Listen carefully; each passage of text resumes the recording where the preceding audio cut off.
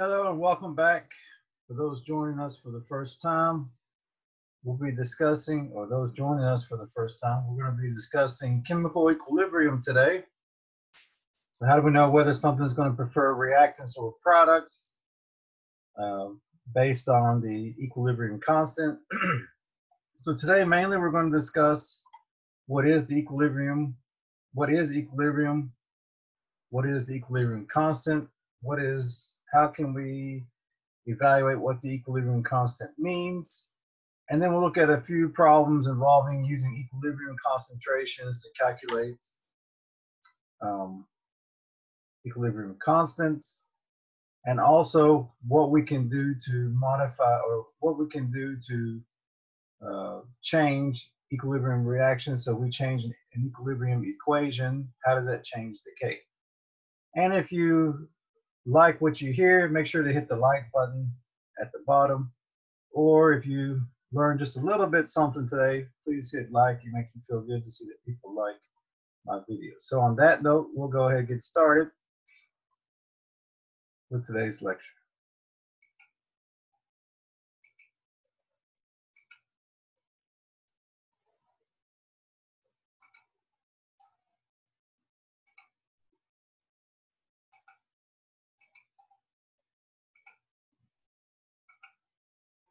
So today we're going to start off with a little quiz um, from what we talked about last lecture, which was mechanisms and energy diagrams. So here we have this simple question. It says, what are the reaction intermediates in the following mechanism? And so this mechanism has 4 steps. And it tells us, okay, the first step is the slow step. And we're looking for a reaction intermediate. So again, a reaction intermediate is produced in one step and consumed in another. So what we're looking for is something that is produced in one step and consumed in another step. And that's a reaction intermediate. So let's go through these and see if we can find any reaction intermediates. So we look at the first step, we produce HCl and H. Excuse me, in the first step, we produce HClI and H. In the second step, we use H and ICl. So here you see H is produced in the first step, consumed in the second step. So H is a reaction intermediate. Now in the second step, we produce HCl and I. And in the third step, we use HClI to give us HCl and I. So again, from the first step, we formed HClI. In the third step, we consume HClI. So that is a reaction intermediate. Produced in one step, consumed in another step. Now in steps 2 and 3, we produce I, and in step 4, we consume I. So I is a reaction intermediate. It gets consumed and produced in one step, consumed in another step. So the correct answers are HClI, I, and H. Those are reaction intermediates. Now, if we were to draw this energy diagram, note that the slow step is the first step. So let's draw this energy diagram for you.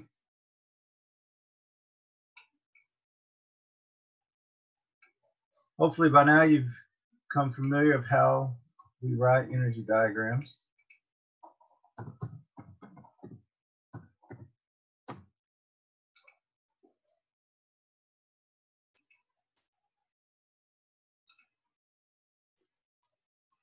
So we'll just assume it's exothermic. So again, the first step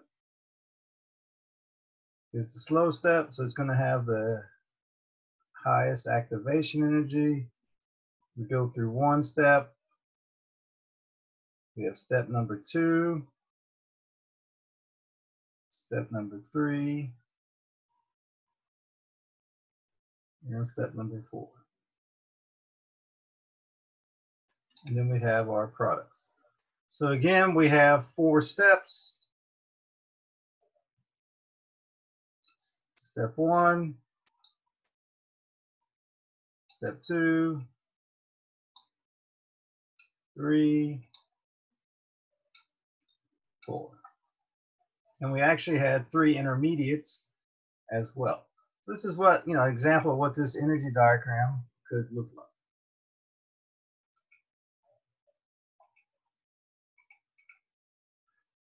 Now we have talked about substitution and elimination reactions.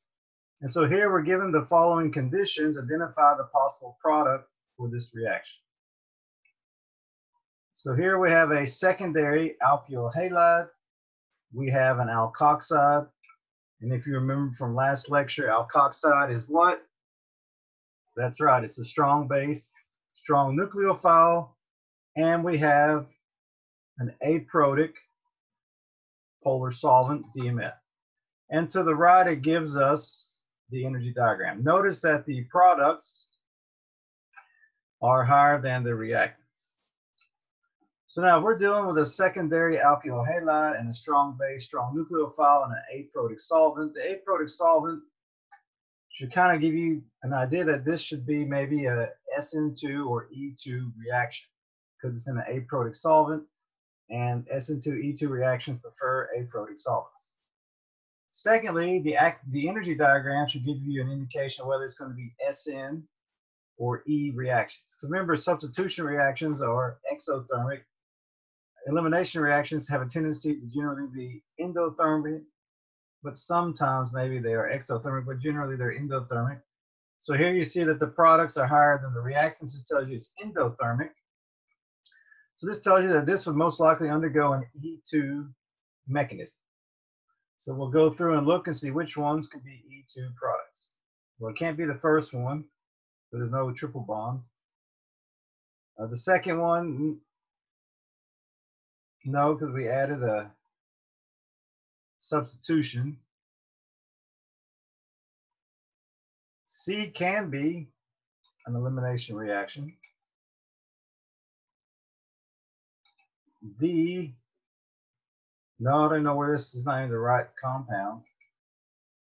And definitely not E. You can't add 2 double bonds. So C is the most likely product based on the compounds given. So just a little review about what we talked about last class. Now let's get into today's topic, equilibrium.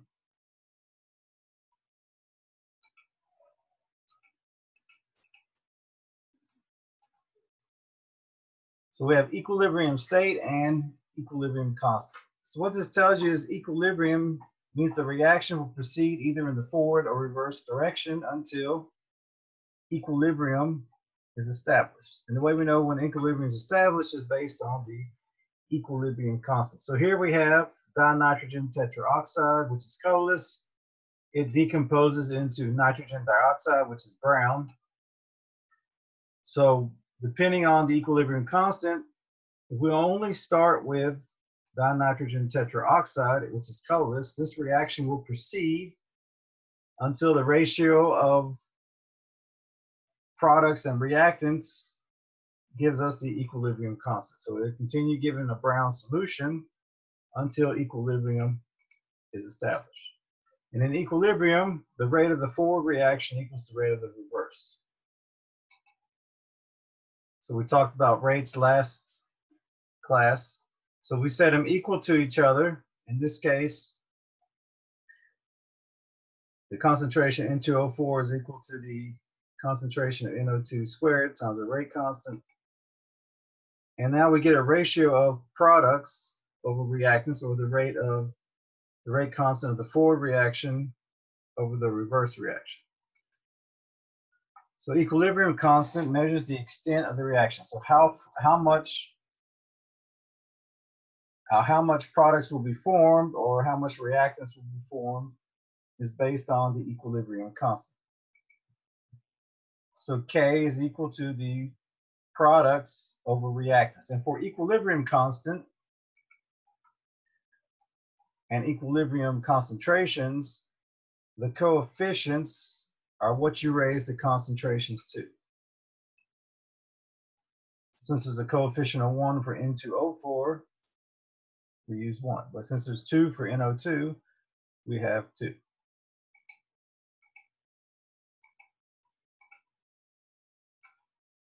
So now if we look at some examples of equilibrium constants, here we have the formation of nitrogen monoxide. It has an equilibrium constant of 10 to the negative 30th. And that's a very small equilibrium constant. What this tells you is that it's mostly reactants, very, very little products. This reaction would take a very long time.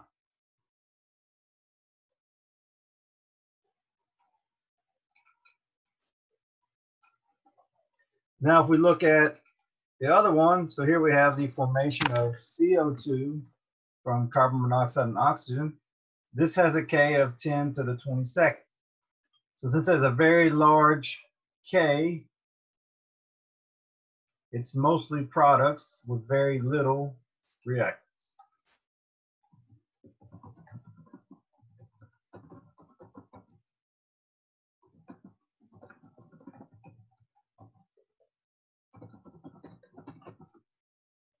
Typically, if the K is between like 10 to the first, 10 to the second, or 10 to the negative 2, 10 to the negative 1, in that range, we have almost a balance. I mean, not much difference between concentration of products and reactants at equilibrium.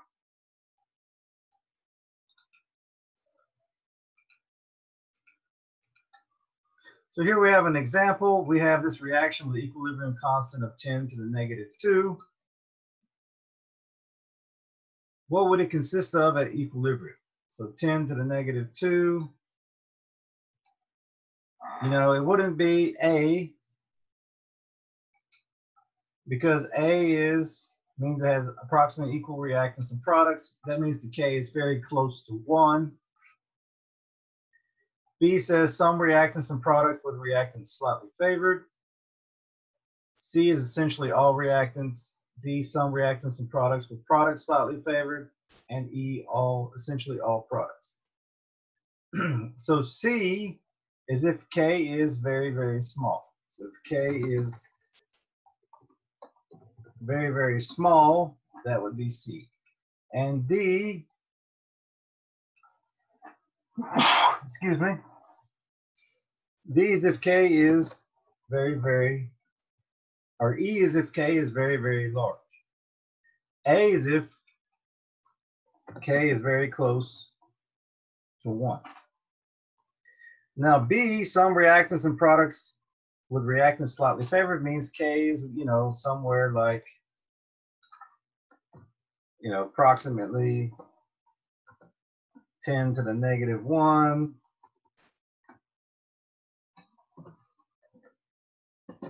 Or 10 to the negative 2, something like that, in that range. And D is if K is 10 to the 1 or 10 to the, in this range. I mean, it's a little bit of a gray area, but that's what you get. So based on that, we know that the answer can't be C, D, or E. The answer is D. So B means it has some reactants and products where reactants are slightly favored at equilibrium.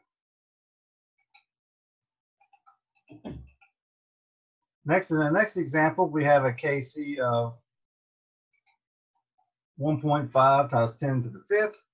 So this is very large Kc, which means that, that's right, essentially all products. Very, very little reactants.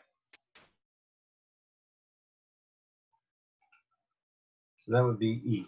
Because again, the K is very large. Essentially at equilibrium, you're going to have all products.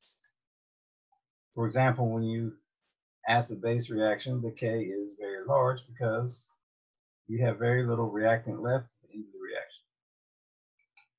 Very, very little.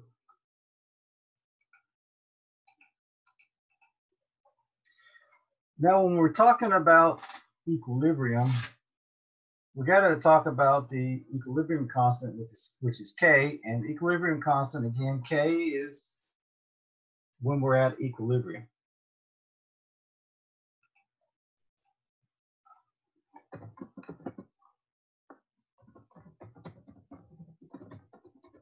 So K is the equilibrium constant. So when we're at K, when we're at equilibrium, we use K. However, when we're at non-equilibrium conditions, we use what's called the reaction quotient. It's exactly the same thing, but we call it Q. And Q is the term that we use when conditions are not at equilibrium.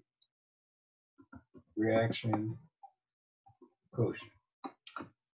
So when we calculate Q, we compare it to K, and if Q, as we'll see in a little bit, if Q equals K, it's at equilibrium. If Q is greater than K, means it's going to shift to the reactants, and if Q is less than K, it's going to shift to products. But generally, we use Q for non-equilibrium conditions and compare it to K.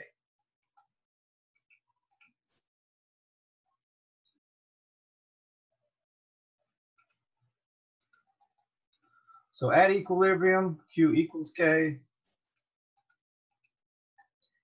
If Q is greater than K, it's going to shift to the left.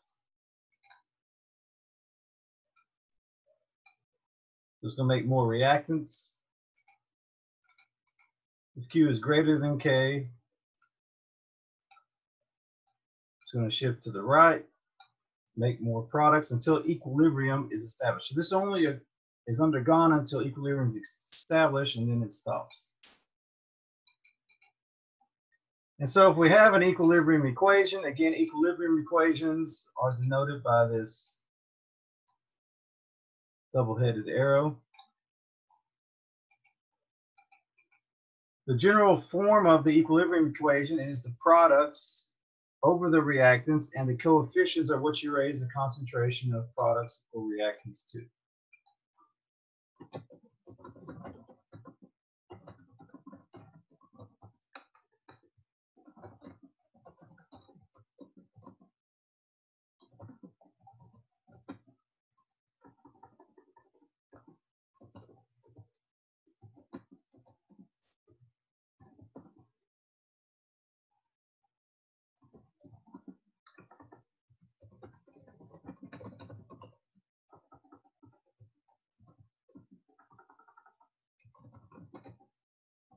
And again, it has to be a balanced chemical equation, of course.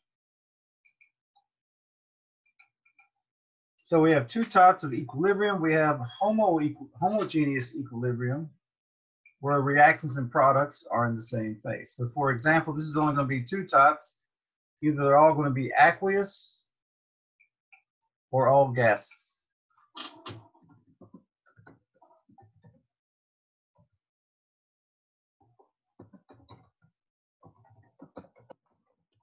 That's the only two types of homogeneous equilibrium you can have. The other type is heterogeneous equilibrium. This means you have a mixture of gases and aqueous, or a mixture of solids, liquids, and aqueous, or solids, liquids, and gases. These have different phases. And then we'll examine both types here in a moment.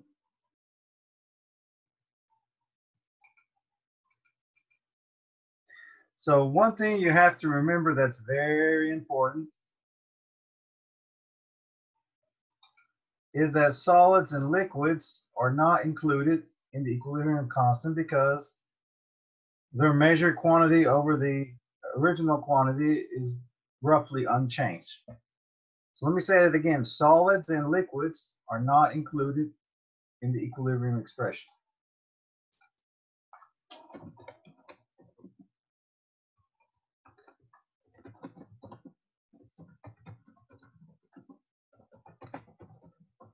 Equilibrium expression or quotient expression. Again, solids and liquids are not included in the equilibrium expression or the quotient expression because, again, when equilibrium is established, their amounts remain relatively unchanged.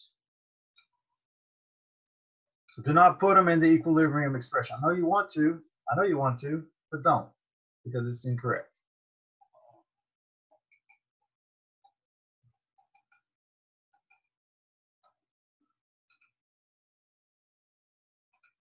Okay.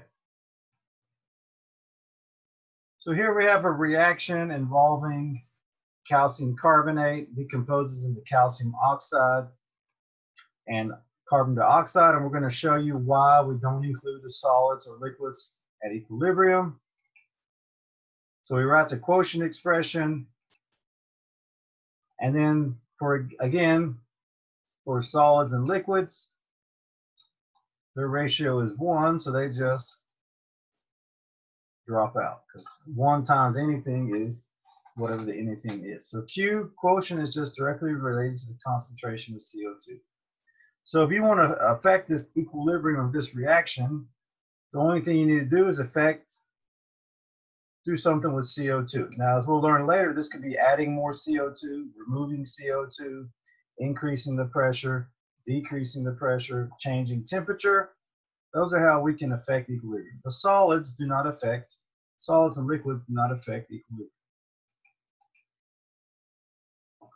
So as you see, over time, when equilibrium is established, the relative amounts of calcium oxide and calcium carbonate are relatively unchanged when we have the same amount of CO2.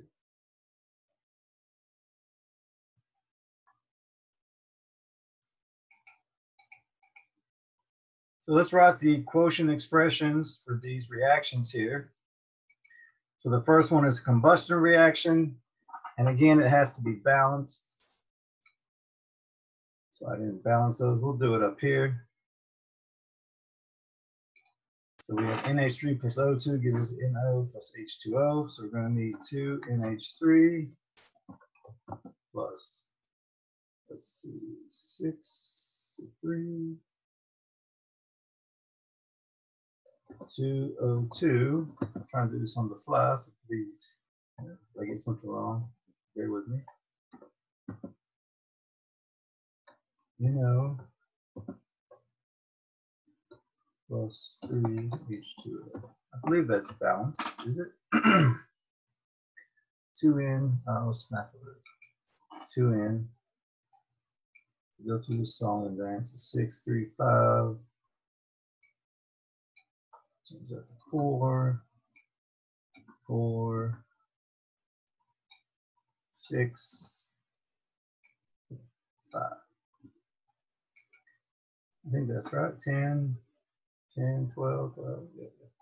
So now if we write the equilibrium expression for this, or the quotient expression, Q equals concentration of products, the NO raised to the 4th times H2O gas raised to the 6th, all that divided by the reactants NH3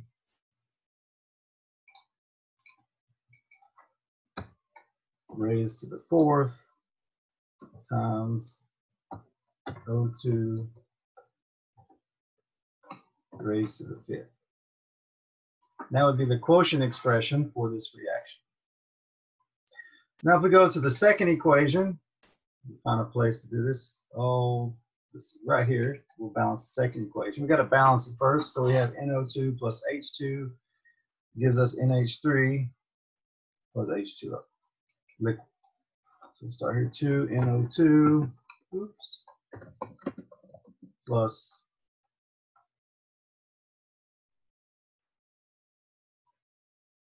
I believe it's 5H2 plus 2NO plus 2H2O. Let's see.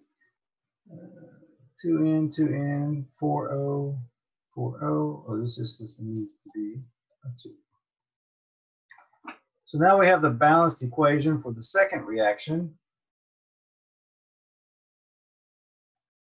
But notice that H2O in this one is a liquid, so we don't need to include it in the equilibrium expression. So this one is not included because it's a liquid. So now we come here, Q equals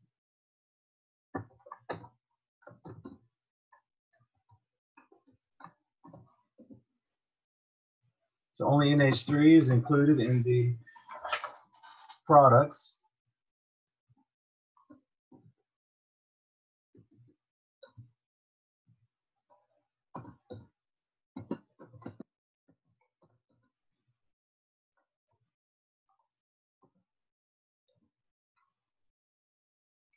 And that's the Q expression for number 2. Now in number 3, we have potassium chlorate decomposes into potassium chloride and O2. So we need to balance this equation. This would be 2 KClO3 2 KCl plus 3O2. This is the balanced third equation. And notice here that only oxygen is a gas. So what that tells us is KCl and potassium chlorate are not involved in the chemical equation. So Q is only dependent on the concentration of O2.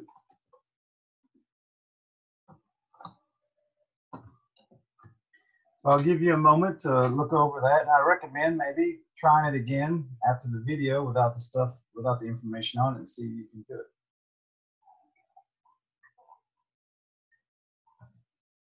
All right.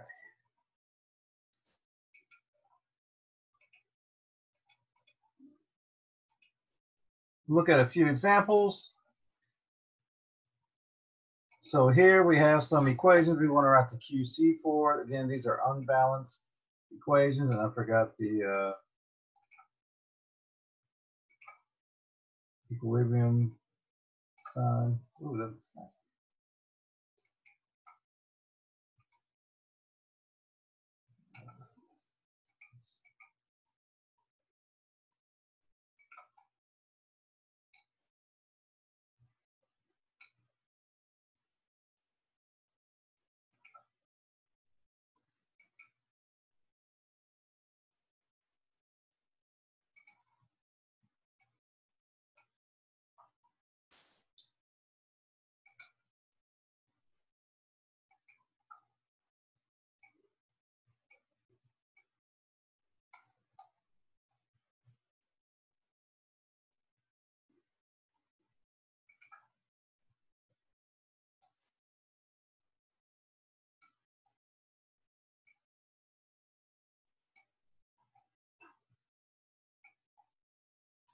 Oh, we just did all these. Never mind. Scratch that. Duh.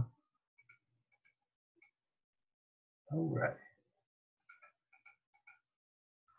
So look at this example here. We have iron oxide plus hydrogen gas gives us iron and steam.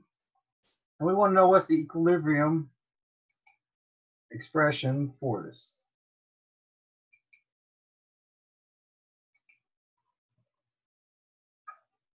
So here we have iron. It's solid. H2 is a gas. We get iron and H2O gas. So when we look at this, remember what two things are not included in equilibrium expressions? That's right, solids and liquids. So we can go ahead and mark off the solids in this equation. So all we're left with is H2O gas and H2. So anything that's not, doesn't have those two in it would be incorrect. So we can go ahead and cross those off. So A definitely wouldn't be the answer. B or C, because all three of those have the solids in it. Now with The last two, remember, equilibrium expressions is products over reactants. So we're looking for the one with water on top and H2 on the bottom. Secondly, the reason why D wouldn't be the answer is because it didn't put there's no coefficients raised to the power. So the correct answer in this case is E. That's the correct equilibrium expression.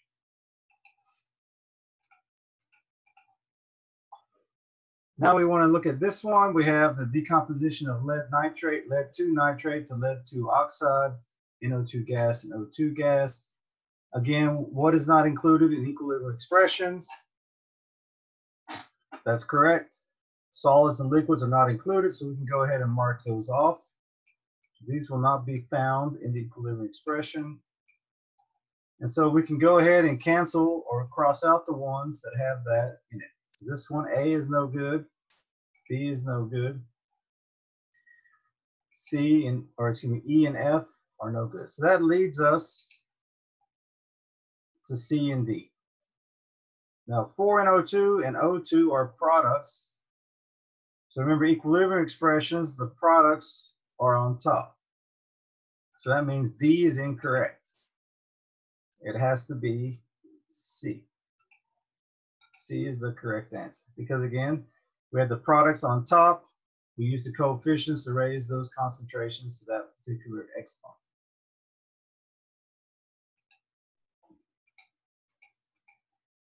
Now there are a few things we can do. There's a few ways we can manipulate equilibrium expressions. So for example, we have this reaction involving SO2 plus O2 gives us SO3. The forward reactions quotient expression looks like this. Now if we flip it, so now the reactants become products, products become reactants. The QC expression is just flipped, or it's the inverse of the original expression. So if you flip the reaction, the new Q is just going to be 1 over the original Q.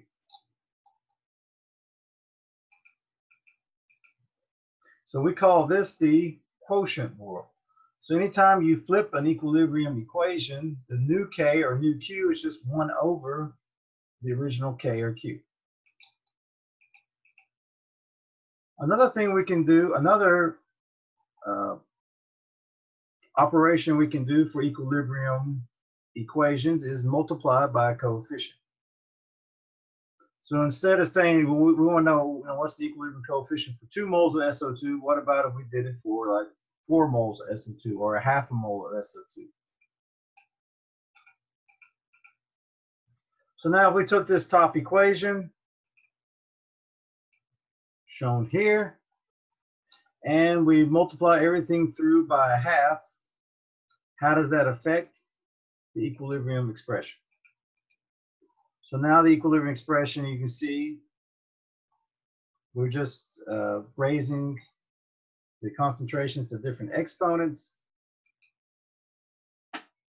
And if we want, the way we can find this new quotient factor, quotient factor from the original one is by raising it to the 1/2. So we raise the original quotient expression to the 1/2, we get the new quotient for that reaction. So anytime you multiply a coefficient by some n, you're just going to raise the original quotient factor to that n, or the original k to that n. And this is called the product rule. So these are two operations you can do to equilibrium expressions, or equilibrium equations. So let's look at a few. So here we start with this reaction involving hydrogen sulfide decomposes into hydrogen gas and sulfur gas. It gives us the Kc is 10 to the -2. Calculate Kc for each of the following reactions. So in the first one, what did we do to this reaction? Well, we just multiplied the equation by 3.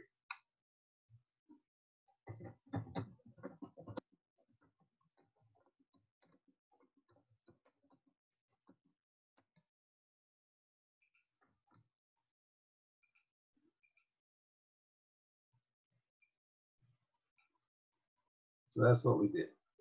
So since we multiplied the equation by a factor of 3, the new Q, which we'll call Q prime, would be equal to the old Q, or excuse me, K, sorry, we're doing K's.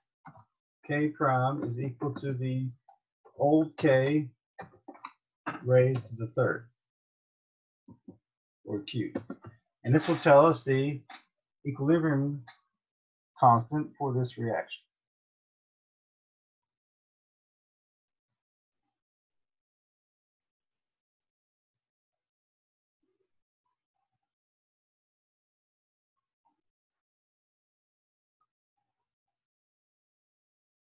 And you get 1, 2, 3, 6, 4.1 e to the negative 6. Now, if we look at the second example, here in the second example, you should notice two things. First off is we flipped the reactants and products. So the reactants become products, the products become reactants. So we flip the equation.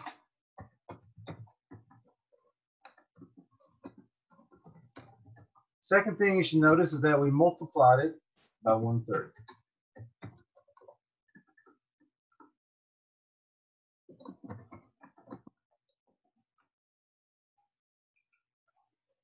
So now to find the new K, K prime equals 1 divided by K because we flipped it, and then it's raised to the 1/3 power, or the cube root of the reaction. So when we do this,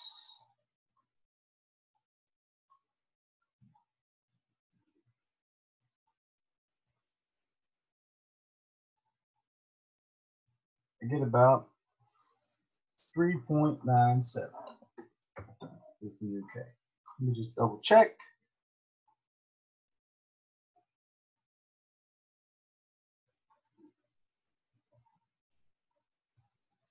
Yep, that is correct.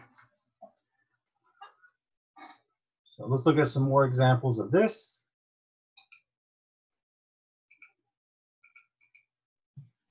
So here we have the same equation, but at a different temperature. We have the Kc for the synthesis of hydrogen sulfide. The Kc is given to us as 1.8 times 10 negative 3. We want to know what's the Kc for this reaction. So you notice what we have done is we have flipped the reaction because now the products are the reactants and the reactants are the products. So we flipped the equation. Second thing you'll notice is that we multiplied the equation by 2.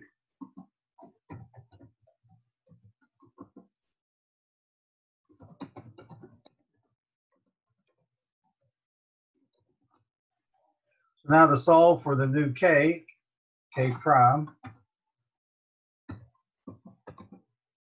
equals 1 over the original K, and we're going to square it because we multiplied it by 2.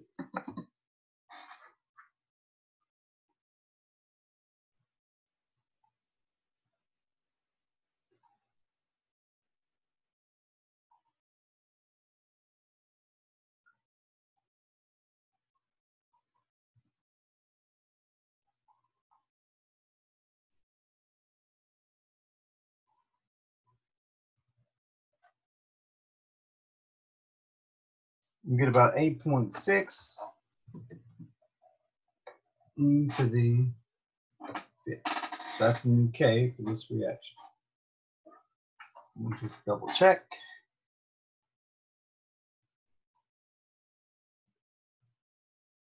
Yes, that is correct. And we have one more example. So now we have this reaction, the synthesis of NOCl from NO and Cl2.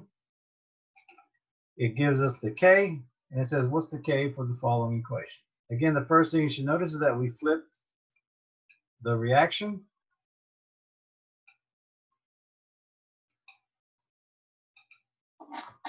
I flip the equation.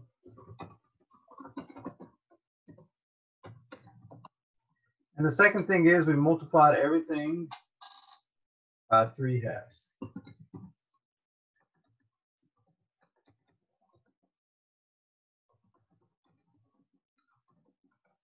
So again, this should tell you it doesn't have to be an integer. It can be a decimal as well. So now the new k, k prime, would equal 1 divided by the old k raised to the 1.5.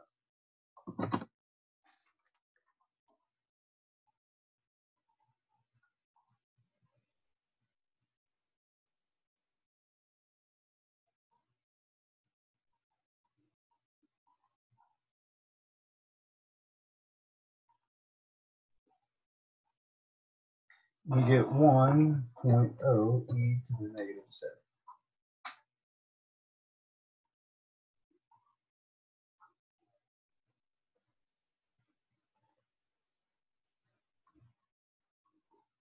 Yes.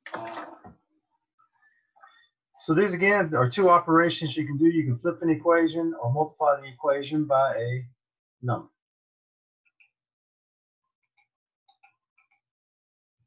So depending on whether you have gases or aqueous, if you're dealing with concentrations, you use Kc. And if you're dealing with pressures,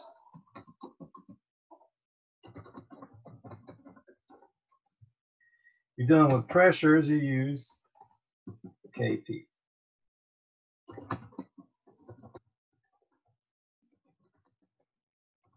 It's the same process, just different terms, whether you're using gases or aqueous. And again, it's for Kp, you have to have gases present. No gases, you can't have Kp. Kp would be 0. But Kp would be the same as Kc. So again, the product quotient is the same as the products over reactants. However, notice for gases, we use partial pressures instead of concentrations. But again, it's the pressure of the product raised to its coefficient divided by the pressure of the reactants raised to their coefficients. And so Kp can differ from Kc if there's a change in the moles of gas. So if your equation has a change in the moles of gas, Kp is different from Kc. However, if there's no changes in the moles of gas, Kc is same as Kp. So for example, if we, in this equation here,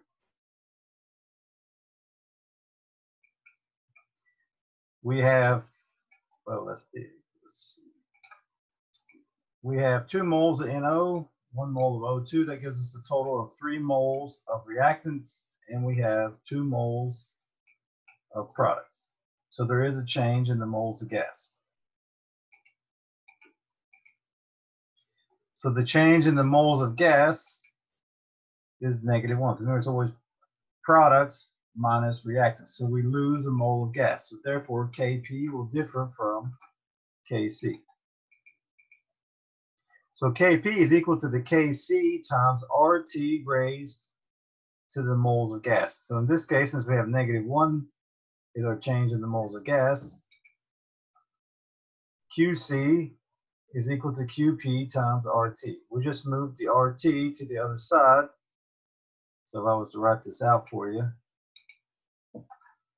Qp equals Qc divided by RT. And the reason it's divided by RT is because, let me write this first. Qp equals, so since it's raised to the -1, it's the same as writing Qp equals Qc over RT. And then to find Qc, we just have Qp times RT in this example.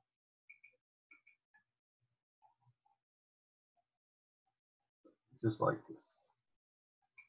And again, this is only done if you have a change in the moles of gases. So let's look at an example involving this.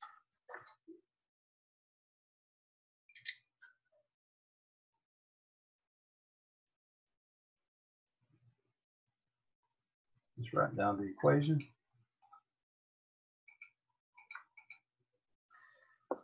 So here we have this reaction involving gases. It gives us the Kp at 900 degrees Celsius. The same.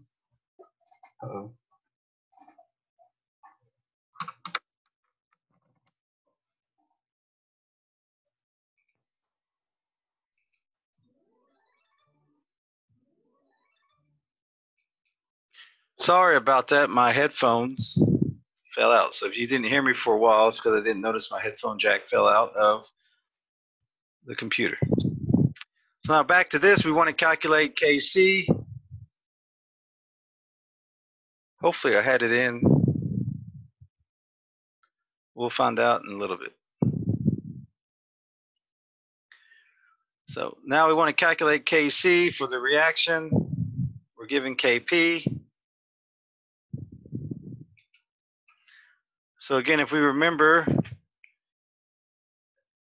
Kp equals Kc RT raised to the change in the moles of gas.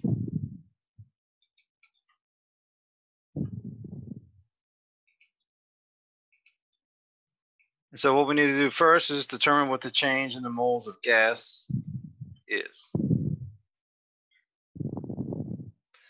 So we have 1 mole of gas for methane, 2 moles for hydrogen sulfide, so 3 on the product side and 1 for carbon disulfide and 4 for hydrogen, 5 on the reactant side. So this will be 3 minus 5, which equals -2. So again, R is the gas constant.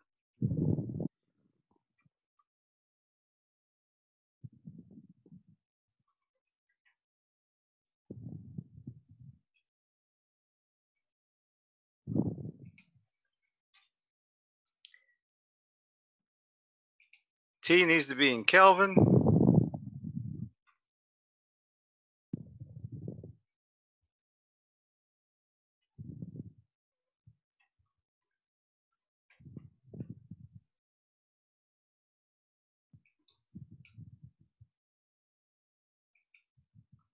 And now we can calculate the Kc. So we have Kp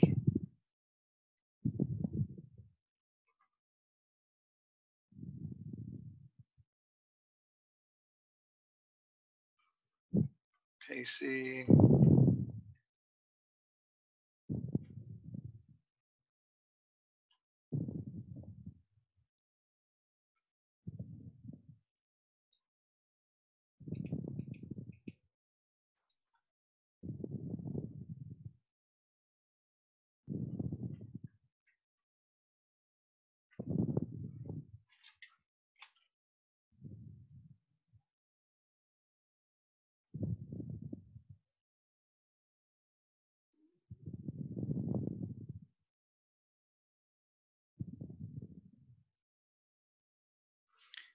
(1.29).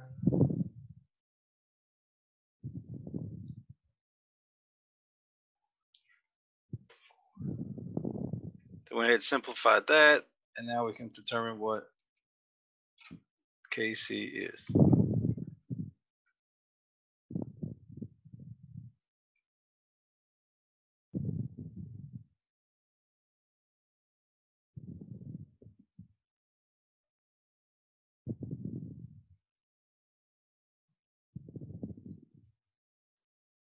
And I get about 2.33.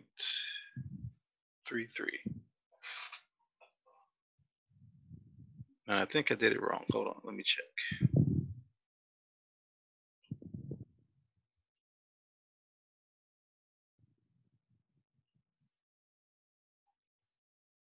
It's going to be 0.233. And that's the Kc. Let me just double check.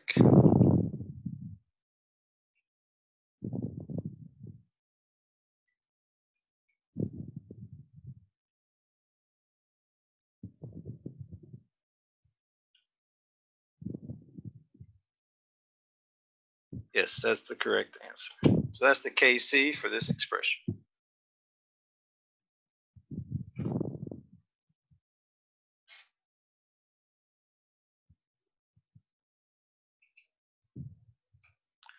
So now moving on. So when we're comparing Q and K, we need to compare them to see which way the reaction is going to go in order to establish equilibrium. So since products are on top, reactants are on the bottom, the more products you have, the more it's going to increase your Q, whereas if you have more reactants, it's going to make Q smaller because it's a denominator. So again, anytime you have an equilibrium equation, the first thing you want to do is calculate Q to determine whether it's going to shift to the products or shift to the reactants to reestablish equilibrium. So if Q is less than K, it's going to shift to products. It's going to keep on shifting to products and make more products until equilibrium is established. And if Q is greater than K, it's going to shift to make reactants. There's going to be make more reactants until Q decreases enough until Q equals K. And so that's why we need to know Q in order to see which side is going to decrease, which side is going to increase. Oops. So now let's look at a problem involving Q.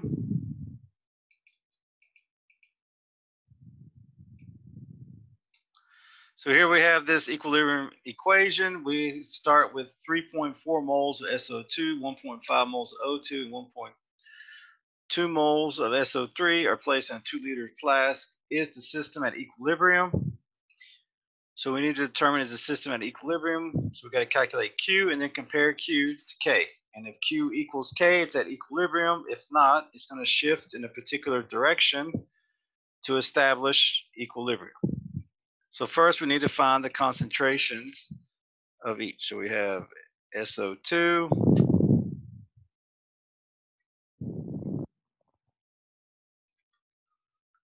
.4 divided by 2 should be 1.7. O2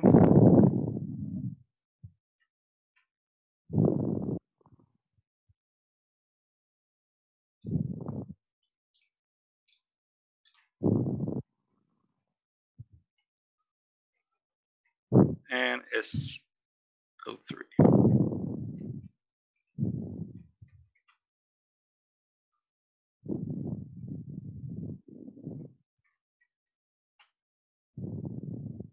So now we have the concentrations of each reactant and product. We're going to calculate Q and compare it to K. So SO3 0.6 squared divided by concentration of SO2 1.7 squared times 0.75.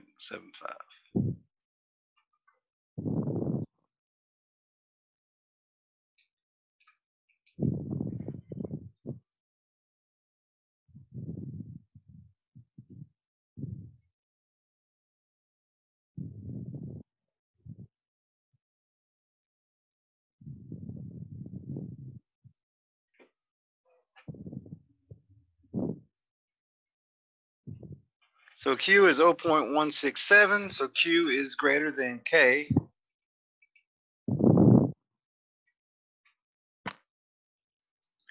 So it's going to shift to make more reactants.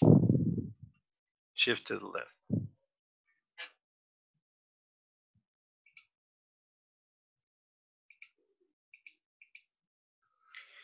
And lastly, we're just going to talk about how we can use equilibrium quantities to find the equilibrium constant. So here we have this reaction involving hydrogen halide decomposition. So HI decomposes into H2 and I2. We want to know what's the K of this reaction. If at equilibrium we have 0.078 molar of HI, and we start with 0.2 molar of HI gas in a 2-liter flask. So what we're going to use is something called the ICE table.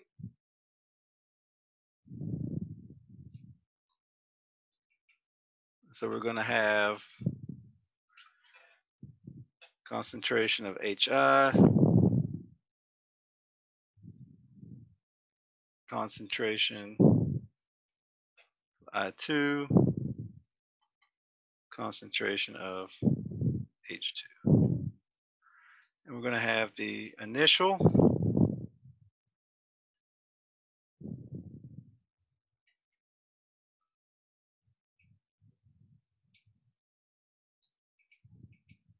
the change, and then the equilibrium.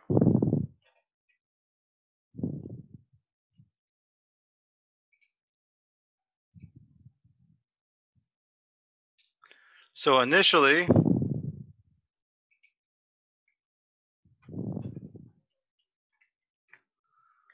we have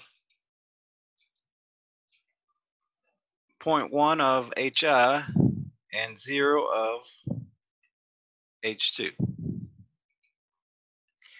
And remember that in order to solve K, K is the equilibrium concentrations of H2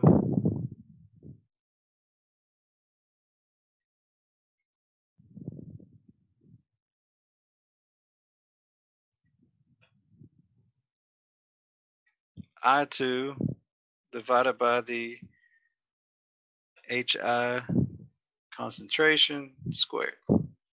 So we need to know the equilibrium concentrations of all reactants and products before we can solve K. And what we know is initially we started with 0.1 molar HI and none of I2 and H2. So we know the reaction is going to proceed to the products for equilibrium to be established. So we're going to lose HI. For every 2 moles of HI we lose, we gain a mole of X. So again, for every 2 moles of HI we lose, we're going to gain a mole of X, or gain a mole of I2 and H2. So at equilibrium, we're going to have 0.1 minus 2X,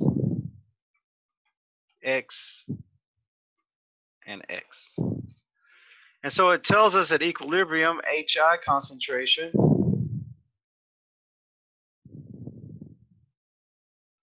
is 0.078. So that's what the HI concentration is. So now we can find out what X is to determine the I2 and H2 concentration. So 0.078 equals 0.1 minus 2X.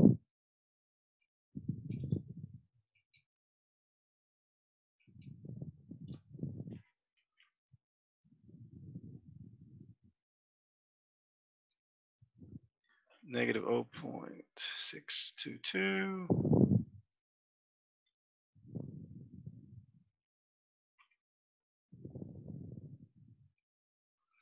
So it'd be 0.311 is the X. So that tells us the equilibrium concentrations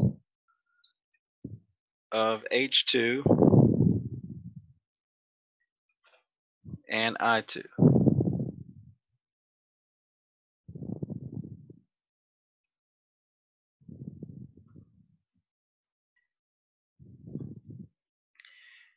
And again, here, this is the equilibrium concentration of HI. So now we get that, we can calculate K.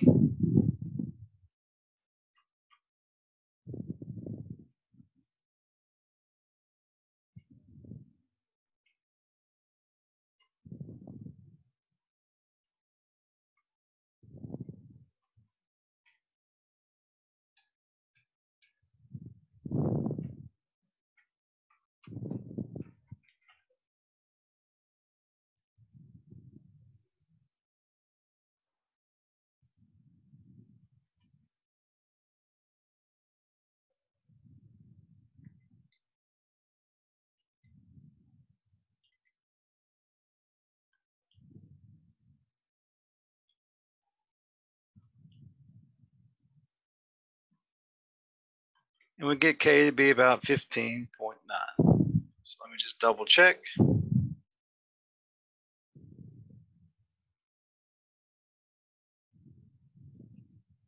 Yep. So that's how you calculate the KC.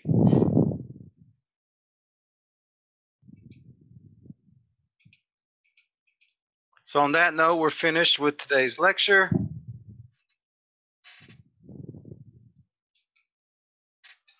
And so I hope you learned something from today's lecture. If you did, hit the like button or leave a comment, and I'll double check to see if the sound was recorded on the first half of the lecture, or else I have to redo it. But next time our next lecture, we'll look at how to calculate equilibrium concentration starting from initial concentrations. So on that note, goodbye and see you next time.